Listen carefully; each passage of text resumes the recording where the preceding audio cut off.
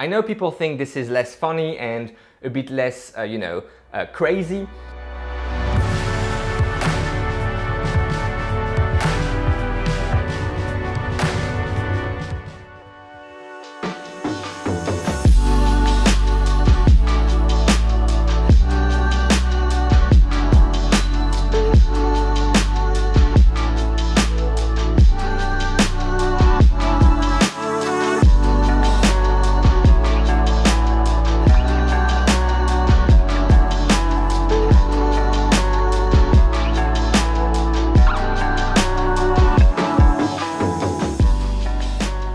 Hey everyone, and welcome back on the channel. My name is Alex.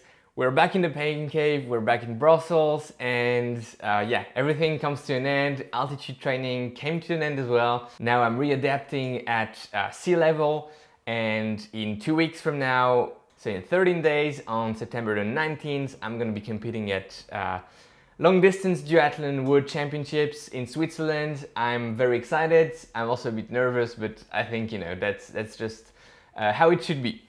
Alright, without no further ado, let's dive into today's topic, the Asics Novablast V2. I just want to mention that this shoe was provided to me for my review by Asics via my local running store, which is Trax. And for people living here in Belgium, in Brussels in particular, you are certainly familiar with Trax. Thank you very much to them for liaising with Asics and myself and giving me this pair for the review. First of all, the specs. This is my size US 11, EU 45, and for the weight we're looking at 306 grams, which is, a bit more than, for instance, I think on your screen you will have the Deviate Nitro 295, the Velocity 297, and it's less than the Invincible, which is 321. Quite interesting, and I think we'll come back to that. The comparison with the Invincible I think is quite relevant, not because the shoes are similar, but because I think this could have been the Invincible, or the other way around, the Invincible, maybe V2, should be something like this. But we'll come back to that. In terms of Durometer numbers, I know you're waiting for this. The midsole, which is Flight Foam Blast, and so the compound for this midsole is a mix of a blend of EVA plus olefin block compound, which, if you remember well, in the video last week or 2 weeks ago, the Salomon S-Lab Pulsar review, which you can find here, upper right hand corner, it was the same type of compound, EVA plus olefin. And here's the same blend, but obviously done very differently compared to the S-Lab Pulsar.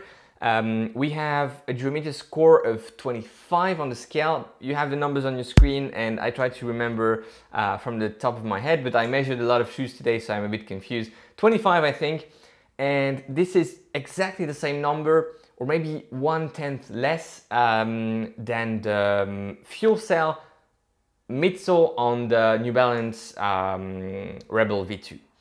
And I think many of you have the Rebel V2 as per the shoe rotation series. I know many of you have it, enjoy it. You know how soft the Rebel V2 is. And this is interesting to see that the Durometer score, which I again say is only one variable in the whole ride of a shoe, but the Durometer number here is the same as for the Rebel V2. Quite interesting. And we'll see if the ride is similar. We'll come back to that later on in the video. Width of the platform, it's more on the wide side of things, and I think it's interesting in terms of stability, which is again a topic that we'll tackle a bit later on in the video, but it's more a wide shoe than a narrow shoe. And you have some comparisons on your screen, but it's in the same ballpark as, for instance, the Mach 4 or the Deviate, the Magnify. I think the Magnify from Puma is the shoe that is the closest to this one in terms of platform width, and the Magnify is a wide shoe, or at least has a wide platform. Drop, and this changed compared to V1. We are looking at 30 millimeters in the heel, 22 in the forefoot, 8 millimeters drop. And I think they lowered the drop in order to increase a bit the stability and have something less, a bit less of that heel landing and a bit less of that very steep angle in the shoe. in order to increase that, that stability and make the ride a bit more agile and secure. And I think they did great at it. 8mm in terms of drop. Now the upper. The upper is also new compared to V1, and you can ask questions about V1 in the comments. I'm very happy to answer them. I have very little experience with V1.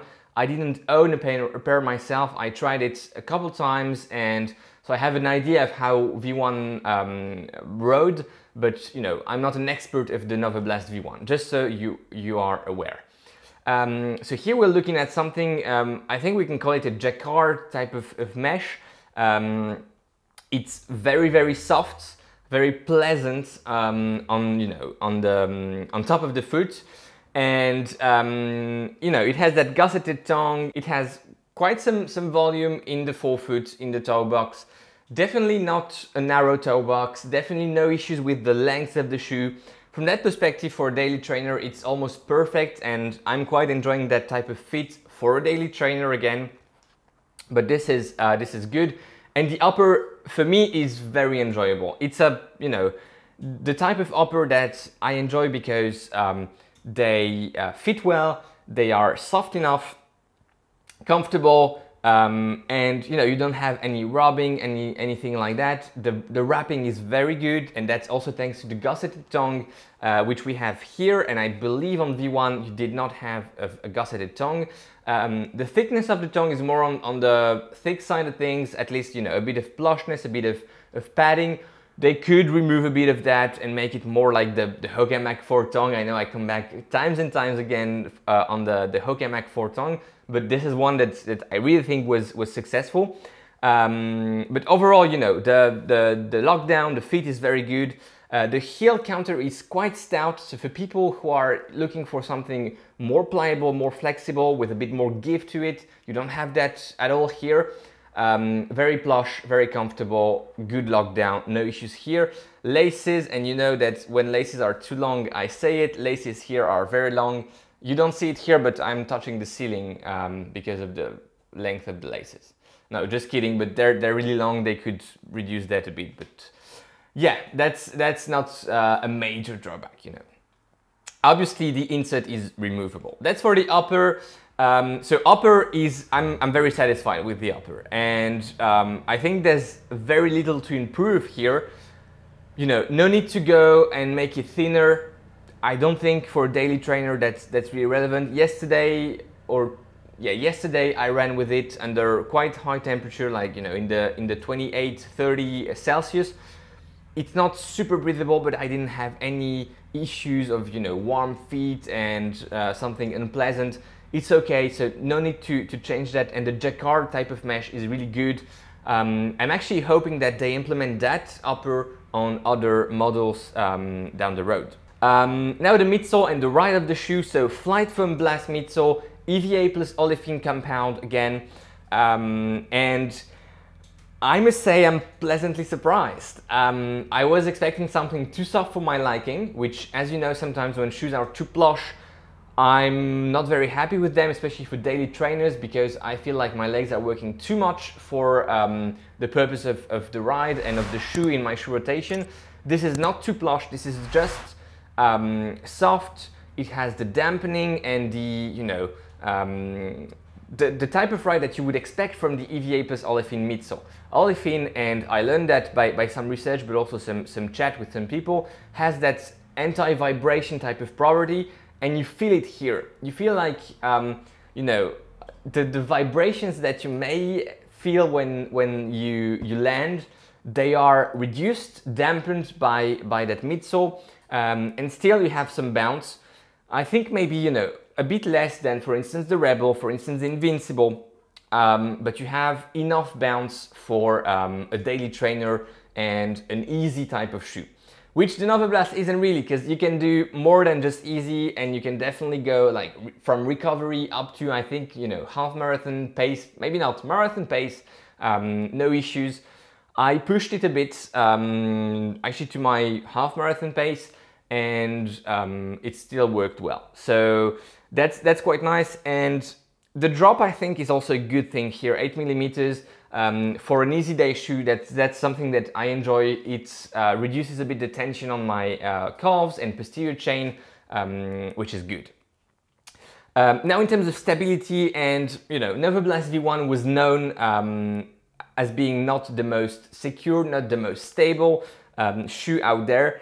And here it's definitely better. My recollections of V1 compared to this make me think that this is the right direction. I know people think this is less funny and a bit less, crazy, but I think, craziness is fine, but maybe not for daily trainers, easy day shoes. That's the way I think. You may disagree, and please let me know in the comments, but that's it. In terms of stability, we have a few features that make the shoe a bit more stable. It's not a shoe aimed at overpronating runners, but the width of the platform here in the heel helps.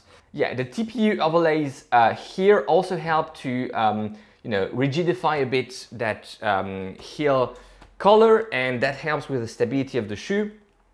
And overall, I think that the midsole, while being soft on the Durometer scale, doesn't compress too much, and therefore you don't have that arch collapsing that some people like myself experience in the Nike ZoomX Invincible.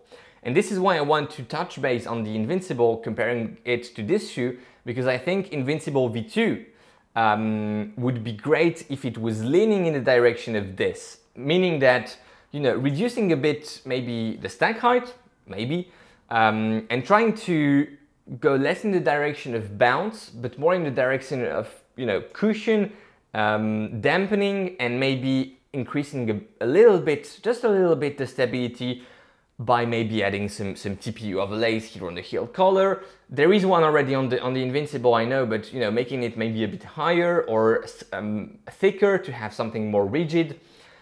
Just my 2 cents, but that's why I'm thinking that this shoe for me is actually, better, for instance, than the Invincible, because it doesn't have that arch collapsing, better than the Rebel V2. And I know I'm gonna hear in the comments that Rebel V2 is more fun than this, more, more bounce and so on.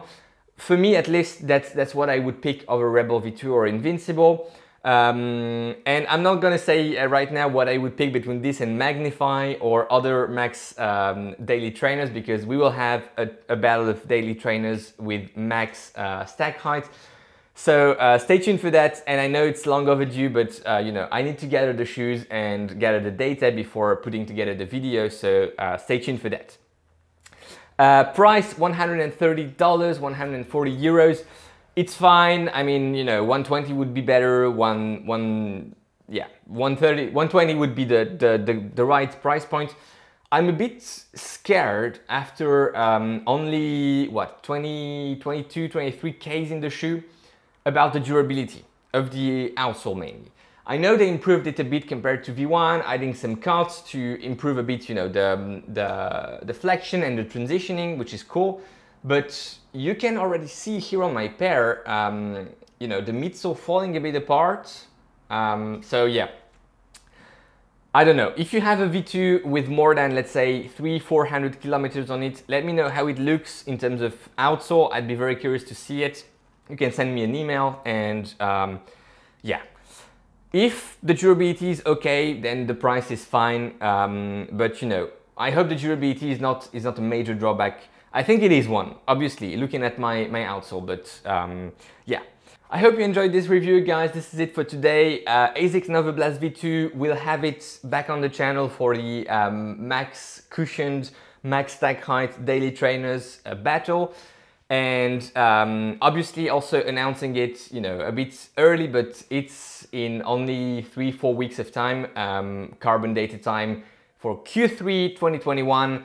We have lots of carbon plated shoes that release during Q3. So somewhere end of September, I guess more early October, given the number of videos that are in the making right now, we will have carbon data time Q3. So yeah, lots of exciting stuff coming up on the channel.